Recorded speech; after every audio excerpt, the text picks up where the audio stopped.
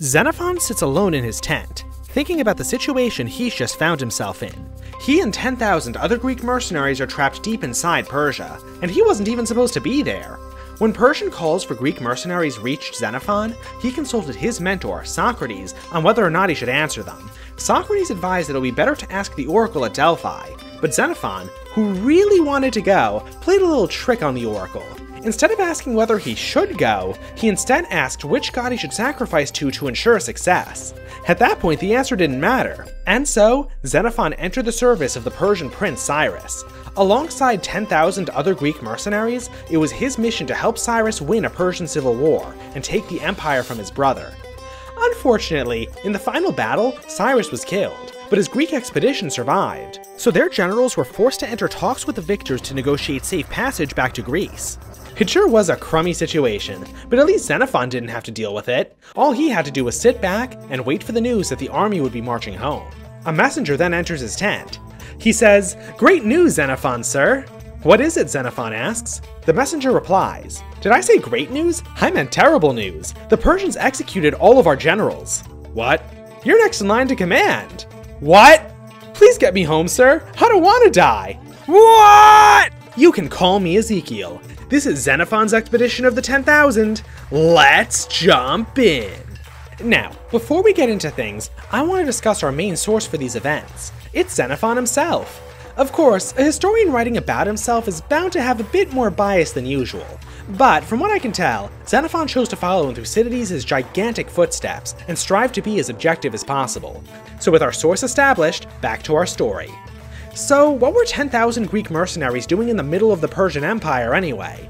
Well, Cyrus hired them, obviously. But why did he choose to hire Greeks specifically?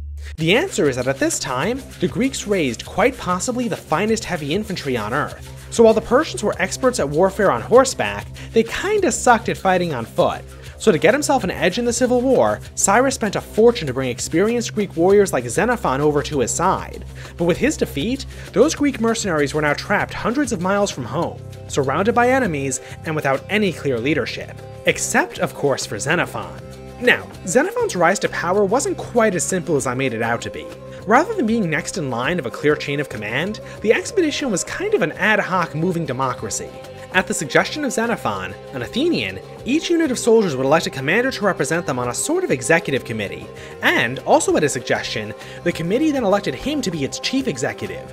So now the democratically elected CEO of the 10,000, Xenophon set about creating a plan to get them home. The route they'd take was simple. The expedition would march north, directly to the Black Sea.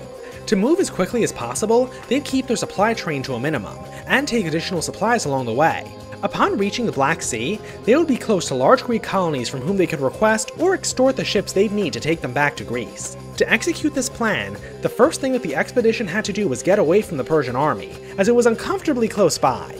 Usually this would be as simple as just getting up and walking away, but the Persians presented a unique obstacle. Remember how I said that Greeks made great heavy infantry, while Persians were superior in the saddle? Well, every time the Greeks started to march, they'd come under attack by Persian cavalry and skirmishers.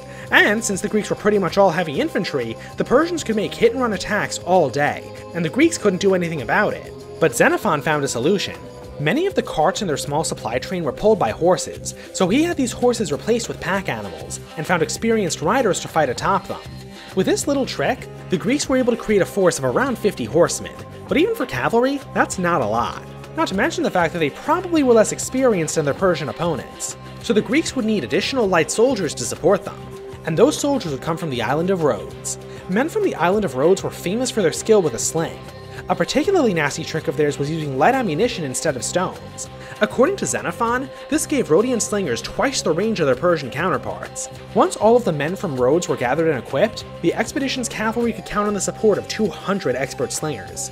But even that wouldn't be enough, because right after these new units were formed, the Persians sent a particularly large force in their next attack, and with the intent of capturing the entire expedition. This called for a total change in tactics. Instead of simply waiting for the Persians to attack and then defending themselves, the Greeks tricked them into crossing a gully. Then, instead of using the Rhodian slingers' superior range to attack early, they waited for the Persians to get into their own slingers' range. This meant that if the Persians tried to retreat, the Rhodians could continue shooting them for quite a while.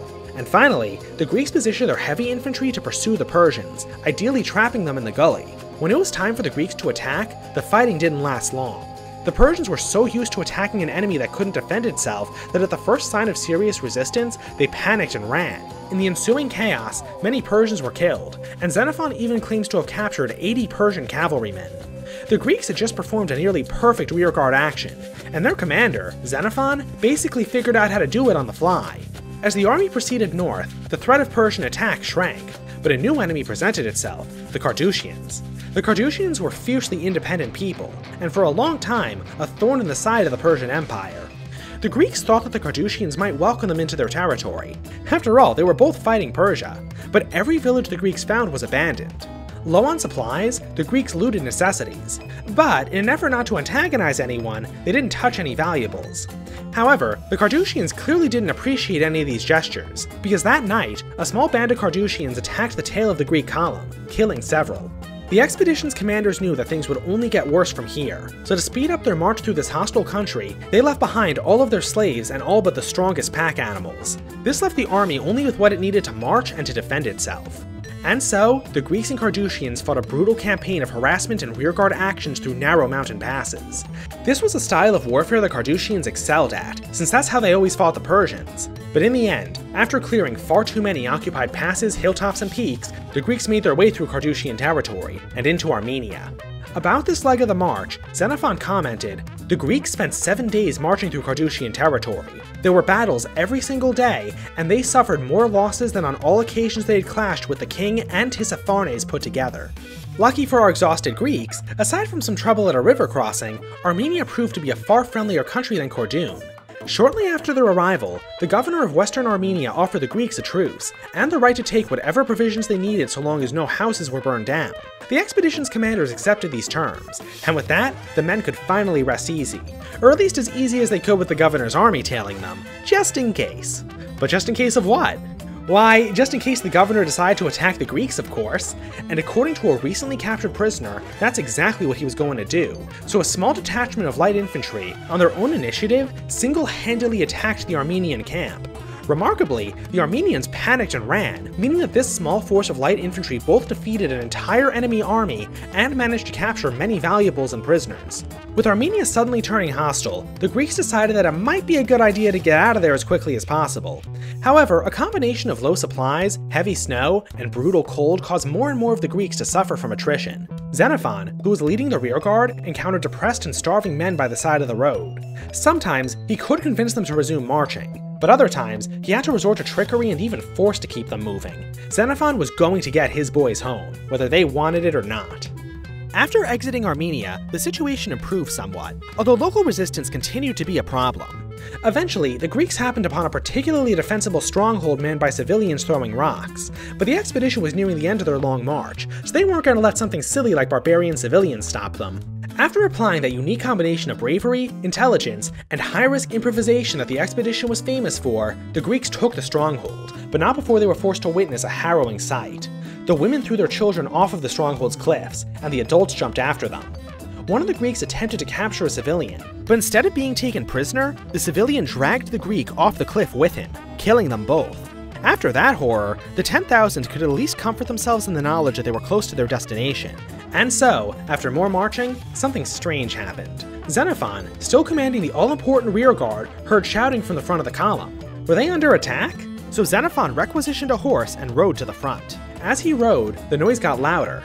Soon, Xenophon saw what was happening. The column dispersed into a crowd standing in awe at the terrain in front of them. They were all shouting, "Thalata, Thalata! The sea, the sea!" The expedition had finally arrived at the Black Sea. They were almost home. But first, they had to fight one last battle. After turning west and marching through land controlled by friendly natives, they encountered an army of another tribe, the Colchians, defending a vital pass. Xenophon knew that this would be the final obstacle between the expedition and the Greek world, so to ensure success, he made a speech to his men. "Men, the enemy troops you can see are all that stands between us and the place we have so long been determined to reach. We must find a way to eat them alive." The Greeks, inspired, desperate, and perhaps a little pissed off at the Colchians for trying to stop them at the end of their long journey, charged. The Greeks barely even reached Colchian lines before they broke into a rout. From here, it was only a short journey to the Greek colonies, and from there, home. However, the expedition consisted of an adventurous lot. So rather than return directly home, they instead set about finding new mercenary work, which had the effect of upsetting every Greek city and local tribe that had the misfortune of hosting them.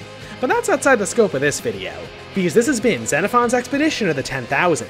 Up next, we're going to talk about a much more modern military conflict, or more specifically, some of the literature it inspired. I'll see you then.